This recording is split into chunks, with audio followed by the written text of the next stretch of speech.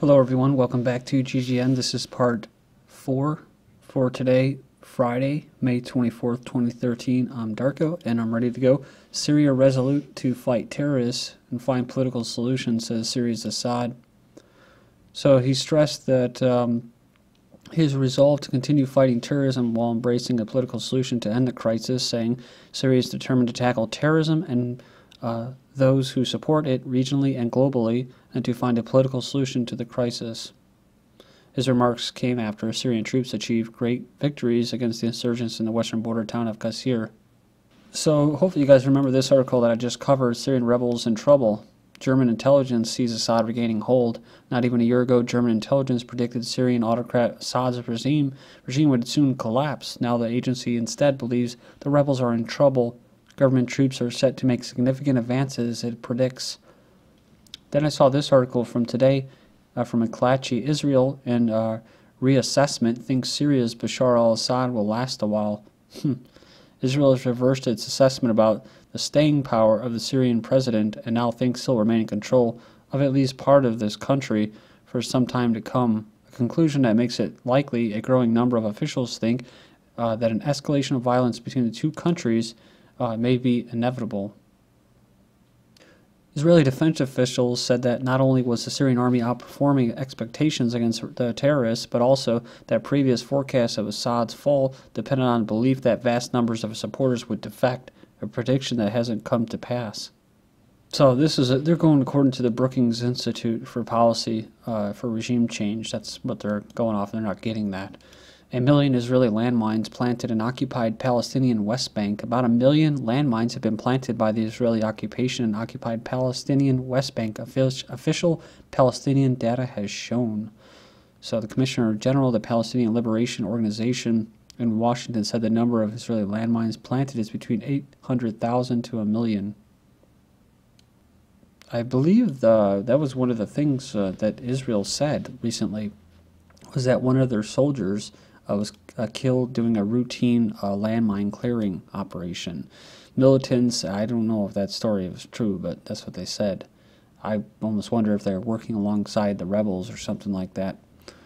Militants in Syria received 35-ton Saudi arms cargo, says top commander. The top commander of foreign-backed militants fighting against the Syrian government says the militants have received a 35-ton arms shipment from Saudi Arabia. So they had previously called on Washington to deliver 700 tons of arms to the terrorists every week over the next month. Just recently you had the UK, I believe France, and the United States all approved funding for these terrorists. A cyberattack campaign for Syria. We've also heard about possible assassinations by Israel's Mossad. Last week, Syrians lost access to the internet for the second time in a month.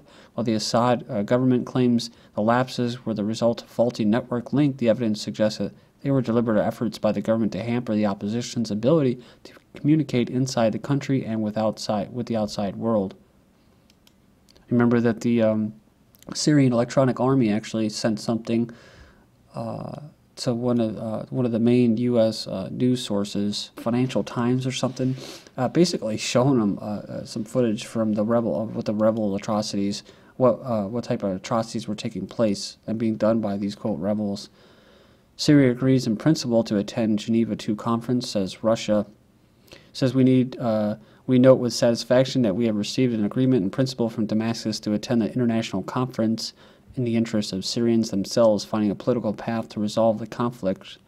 So some say the meeting will be held on June 10th, but the Russian diplomat said such reports cannot be taken seriously since the ranks of the Syrian opposition groups remain so divided. Credibility at stake as Syrian rebels debate peace talks, says June talks mostly opposed but not participating carries a risk.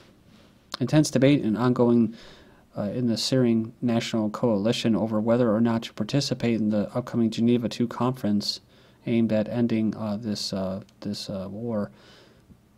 So it goes on here and it says that the rebel Syrian National Coalition has not decided on the matter despite UN Special Envoy Brahimi already claiming that they would attend. They said it's a difficult matter for the Council as it tries to find a position that allows them to resist ending the war without looking like they are doing so. So leaders in the council debate are openly condemning the talks and warning it would amount to surrender to attend without setting their usual preconditions. Of course, unconditionally ousting the current government. So it goes on here and it says that yet the Syrian National Council has limited support among the actual rebel fighters to begin with, and they might lose what support they have if they agree to end the war at a time when Islamist rebels are determined to conquer not only Syria but the entire region. Then we have this from Klatchy. Despite word of split over Al-Qaeda, Nusra Front still key in Syria fighting. Then it goes on there and talks about how basically they had joined forces, right? The group's allegiance to Al-Qaeda. And so in this article, they actually say how Al-Qaeda is key. It's key in this operation, this terrorist operation, and they support it. Syrian civil war turns proxy war with military mobilization. It says as Russia's warships, weapons systems, and arms continue to flow into Syria, Israel is not about to let Russia, Hezbollah, and Iran tip the balance of power in favor of its border enemy. Says Israel is one of the key players in the region that is tempted to remain quiet and let NATO handle much of the Syrian civil war from Turkey without getting publicity themselves. That's what they're known for, right? Using other people to do their dirty work for them, hiding, behind the scenes. It says because of this, it's been primarily been concerned with a defensive posture so far, and the prevention of the terms restricting arms shipments to Hezbollah. But it says it's changing as Russia steams its way over with greater force and U.S. fails to play a counter-Syrian role. So it says, has Russia beaten the U.S. with a decisive direct military engagement? So you can go there and check it out. It's a pretty good article. Kind of breaks it down if you don't really pay attention to this stuff. We've gone over it many a times, talking about allies and Axis powers. More killed in North Lebanon as Syria spillover grows. So just one last thing is, you had Russia just sending those missiles and stuff and talking about a permanent Mediterranean naval presence. And of course, Lebanon, Hezbollah publicly saying that they're with them. That's the thing, though. I'm just wondering, I don't know if this is completely accurate, it's just kind of theoretical. Is that, you heard Nasrallah and Hezbollah leaders saying, oh, yeah, we're gonna start helping Syria over in Lebanon on the border, and maybe they are. But I'm almost wondering if it's actually has nothing to do with organized Hezbollah. It has to do with just people that are pro-Shiite, pro-Alawite, or pro-Assad, and they don't want Western imperialism coming in, and they're just militias. But then you have Hezbollah saying that they're Hezbollah. And of course, when you do that, what happens? Well, then all of a sudden they get tied to Iran. I mean, we're talking about proxies and proxy armies and controlled opposition, like Hamas or Al-Qaeda. It just seems to me, Hezbollah, they never got to Europe, EU, and the U.S. never got them on the terrorist list. So it's like, it's almost as if they didn't want them to be. They could possibly be controlled, believe it or not, by Israel to basically use them as a proxy force, like as a buffer force between Israel and Syria. Of course, the U.S., the West, Israel, they're carrying out all these operations right on their doorstep, but they can't handle it all on their own. So, like I said, they have to use other forces. I was just watching a video about this Iraq and how it was under Saddam and that, and what's going on, and with the 88 war with Iran, and the Iraqi woman was saying that of course, all the people that are there now, al-Maliki and all the administration, they're basically the remnants of the looters that initially were there, along with the U.S. and all that helped loot Iraq, just cash, money, all that. But that in Iran, she was saying, this is something that, you always hear in truth and alternative news, and that is that, the CIA overthrew the Ayatollah and installed it. She's saying that actually the Ayatollah and the religious clerics are actually there because they're allowed to be there by the West, by intelligence agencies. She said that the whole war could have been avoided had they not brought about the, quote, Iranian Revolution. So that's pretty big claims to make that she was making, but basically saying that the whole revolution was actually Western-induced. And I've always wondered that too. It's just hard to see things that are quote revolutions that happen, and then people actually have their own quote Islamic Republic, their own government and everything set up, and that it was grassroots. I just find it hard to believe, like I said, having a group like Hezbollah or Hamas or just whatever. It doesn't seem like anything's grassroots. It's all from the top down. It also kind of makes sense too as to why the more or the less hardliner Ahmadinejad was kind of having a lot of trouble recently. From this, it was interesting because from her perspective, she was basically saying the whole Iran-Iraq war was basically Western induced. It was brought out by the West. It was to bring down Iraq. She was going into Kuwait about what was going on with that, how they were provoking them, that Kuwait used to be part of Iraq, and that the West was doing that to provoke them. They wanted to obliterate everything that they had built.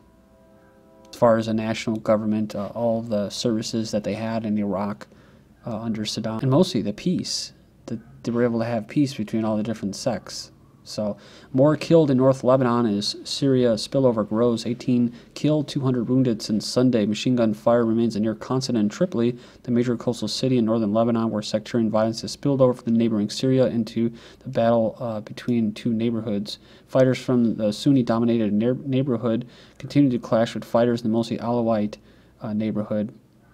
They started trading mortar fire as well. It says the Lebanon army has been deployed to the city but seems unable to stop the fighting. Obama and Blair must be put on trial at the International Criminal Court, says Noam Chomsky. So Bush and Blair ought to be up there at the ICC. There's no recent crime worse than the invasion of Iraq. Obama's got to be there for the terror war. The European Union approves sending border security advisors. The EU approves a mission to help Libya improve its border security. Marines on alert if U.S. personnel evacuate Libya. This is from the 12th of May, a little bit older. Just thought I'd throw it in there, but this is new. New Benghazi whistleblowers. Stevens was involved in buyback of Stinger missiles from Al-Qaeda. So I said that they were just basically arming these people that killed them. So more whistleblowers are coming forward, according to the diplomats. So his mission was to buy back Stinger missiles from Al-Qaeda groups issued to them by the State Department, not by the CIA. Said to usually be a CIA effort, but the intelligence agency had opposed the idea because of the high risk involved in arming insurgents. And I've been talking about recently using the phrase separating people from their resources. That's what the 10 years of Iraq, Afghanistan, death and destruction is all about. So they can separate the people from their resources, and they can divvy up contracts. So resource-rich countries cannot manage their wealth. That's right. Only 11 out of 58 countries rich in natural resources can effectively manage their wealth. So better go in there like in Somalia, right? Amazonian ambition, Rosneft signs another joint venture with Venezuela. So the world's largest publicly traded oil company is expanding its influence in Venezuela via a subsidiary of the national oil company. So the two companies signed a joint venture agreement to develop a river basin in Venezuela. So Rosneft's shares will be at 40%. The remaining 60% will be owned by the Venezuelan national company. Mali rebels bombed French uranium mine in Niger and killed 26 Niger soldiers captured in secondary attack. Said here that they attacked 2 sites in Niger today, including a French-operated uranium mine near Arlit and a Niger army military camp. I believe the EU just approved troops for Mali. Bolivia lets President Morales run for re-election. Bolivia's Congress has passed the bill allowing President Evo Morales to run for a 3rd term after the country's highest court had earlier approved the measure. Morales is the country's first indigenous leader, said he is not sure whether he'll stand for re-election. However, he has strong support among the poor and the indigenous population. So these are one of the people that you would want as far as separating the people from their resources. The type of person that you would want to represent you to avoid that. Pakistan's military and incoming prime minister agreed to stop the U.S. drones. Says with the old regime gone, Obama's promise to limit his drone program in a speech today sounds less like a policy decision and more like a recognition of the reality of the situation. Obama says drone use is legal and effective and just. Imagine referring to Al-Qaeda, the same ones that they're funding. We are at war with an organization that right now would kill as many Americans as they could if we didn't stop them first. New precedent is being set. Armed domestic drone strikes will soon be a reality. Check it out. Chechen dad slams FBI over death of son who feared he would be set up by the feds. Can't make it up. 2 FBI agents involved in killing Tsarnaev arrest have been killed during a training exercise. And DHS says selling counterfeit goods is now terrorism.